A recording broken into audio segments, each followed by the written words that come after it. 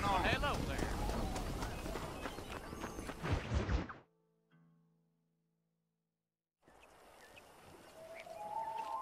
Mr. Marston, I've been hearing about your plans. Have you, Miss McFarland? Yes, from Lee Johnson, to settle here and build a life for yourself. I'm afraid those aren't my plans. See, I already have a life.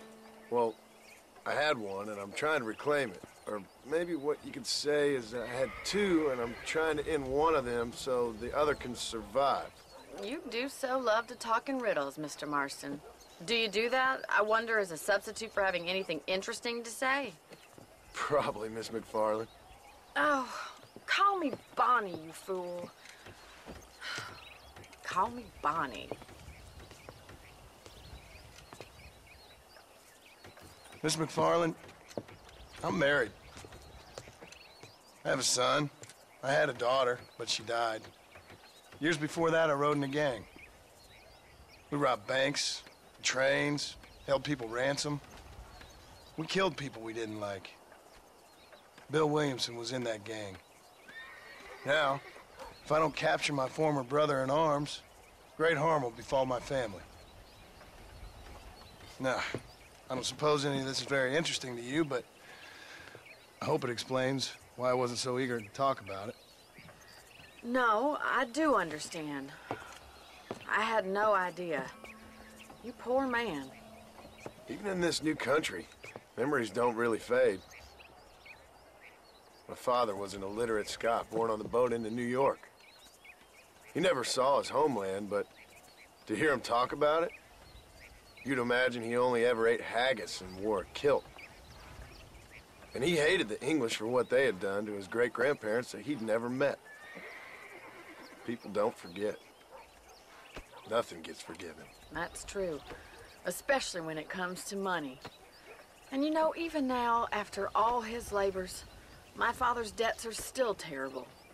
I worry every day about us losing the ranch. It would kill him. My father died when I was 8 years old. His eyes were, well, let's just say he was blinded in a bar fight south of Chicago. My mother died during childbirth. She was a prostitute, and he was her, well, I don't know what he was. So I was sent off to an orphanage and ran away and fell in with a gang. My word. What a difficult life you've lived. The leader of the gang taught me how to read, taught me how to see all that was good in the world. He was a great man in a way. But you killed people.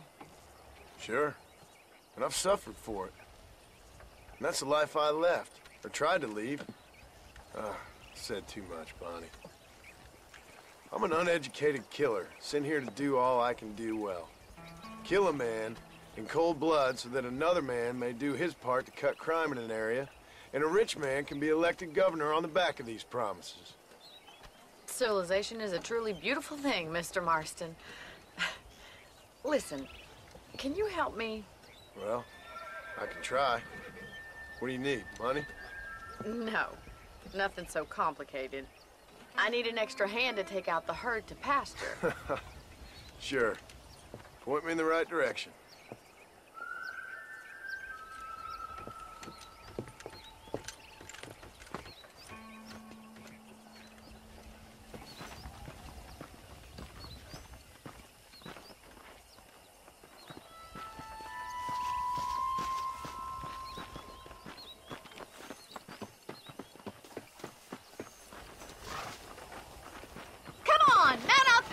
Cattle.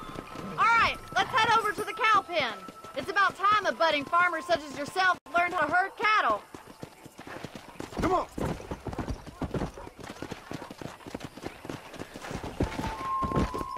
Thank you for telling me all that back there. It must have been hard for you. I hope you understand now why I've been playing my cards somewhat close to my chest. I didn't know you had a wife and child. Then again, I don't think I ever... Careful! You're more of a hindrance than a help. Good to see you, Miss McFarland. Come! They're lucky to have a man like you. I ain't so sure about that, but thank you.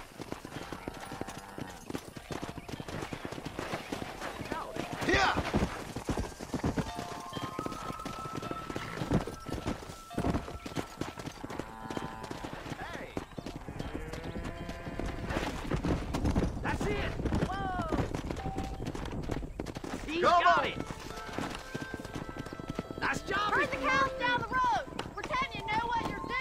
Look at the cowboy. I see. Ain't that hard, is it? Bien hecho. Come on, you dumb heifers. Muy bien, señor. Slow up. This way! We need to take them out to the pasture!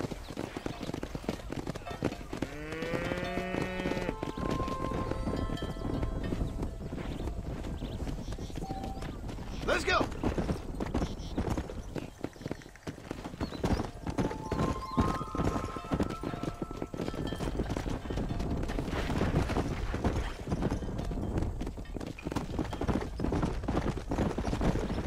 Slow it up now.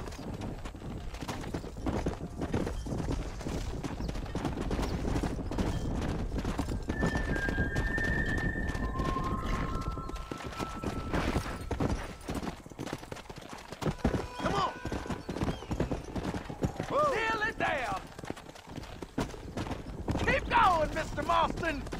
All right, let's move this large herd out to the far pasture.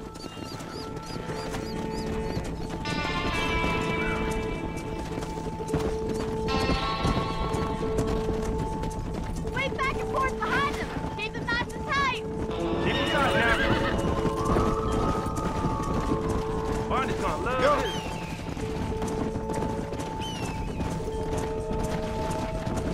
Let's go. You're doing great, Mr. Marston. Stay with him. He just keep that herd together now. Watch for the runner. You should learn to ride before you learn to herd.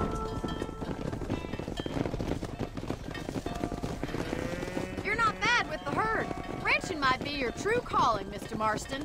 Either that, or you were a cow in a past life. Thank you, Miss McFarland. I'll see you later. I have work to do back